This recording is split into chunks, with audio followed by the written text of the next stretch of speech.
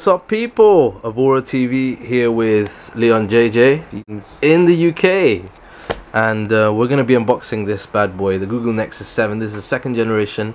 We got hold of it today. What was the price? £179 in the end. And we got it from Tesco, yeah. And basically they gave like a £20 discount as well. Yeah, I think I got 20. If you spend over 150, you get £20 off. So that's awesome, man. Good deal at the minute. Really good.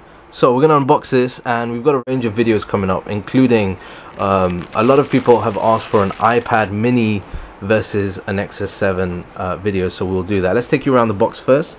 So as with the previous version, this was or is manufactured in partnership with Asus, and then just some information. This is 16GB Wi-Fi only. This comes in a 3G and Wi-Fi variable. Nexus there. Open that box up. Open it up, mister. We got some nice knife, jagged knife there. Rusty knife. This rusty knife. And this is the box. We got a little Google logo over there on the end. And there we go. There is the Nexus 7.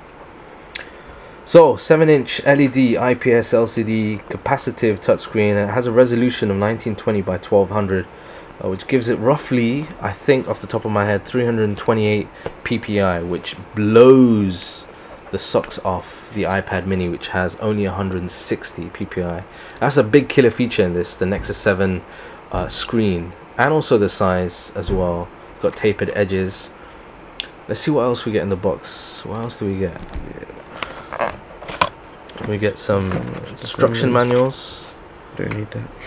Nexus 7 warranty, safety information, and then we have, you know, USB. Standard USB, micro USB, and a 3-point plug. That's a pretty nifty plug, actually. It's nice and small. Nice. Yeah. Looks like you can extend that. That's awesome. That's it. Into the Nexus 7. Nexus 7. Let's peel that bad boy off. There it is there. So, it should be running Android 4.3 Jelly Bean out of the box. 1.5 gigahertz Snapdragon Qualcomm S4 processor, and it has a really nice screen. The front-facing camera is a 1.2 megapixel. Back is 5 megapixel. You can see that over there. There's a 5 megapixel camera over there, and it actually shoots 1080p video at 30 frames per second, which is pretty sweet. There's a Nexus logo, and this time it's around, it's on its side basically. The previous version had the Nexus going down sort of horizontally. This is vertically there. What's the back like in terms of fingerprints? It looks like it might be okay, actually. Might leave some marks, but not too many. Should we power this bad boy up? Yep. Let's power the bad boy up. Let's see that screen. You go, powered up with the Google logo. Nexus 7. Okay, so setup is done, and this is what the Nexus 7 looks like. It doesn't come across on camera, but actually that screen is really crisp, very beautiful, very vibrant. In fact, it's got a higher PPI than actually the current iPad Retina version as well, which is the iPad 4.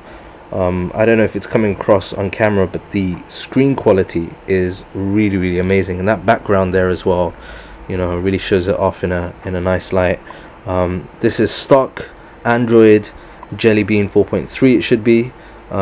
So, you know, that's another plus point with going with a completely stock Android device. So let's just take you around the device very quickly. There at the top is a 3.5mm headphone jack.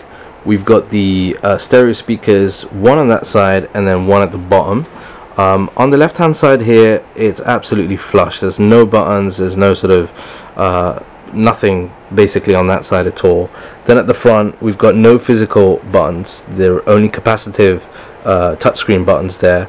We've got the micro USB port there, which also doubles up as your sync cable, and then on the right hand side we've got the power on off button, the volume toggle, and a microphone input slot there. There's that 5 megapixel camera at the back. Here at the front, you've got a 1.2 megapixel front-facing camera, and also a light sensor at the front over there. There it is, the Nexus 7 in all its glory. Now, a lot of you viewers are going to be from the Middle East, so you'll be wondering if this is available in the Middle East. It isn't as yet. There's no word as to when it will be available and who will be carrying it, but that should be available sometime shortly. Remember to stay subscribed to Avora on Twitter as well as MQuan, and if we get any information, we will be sure to post that up for you guys as well. That's been a quick unboxing on the Nexus 7. We'll have some in-depth videos and a big comparison with the iPad mini coming up shortly, so stay locked. From us, peace and blessings. We'll see you soon.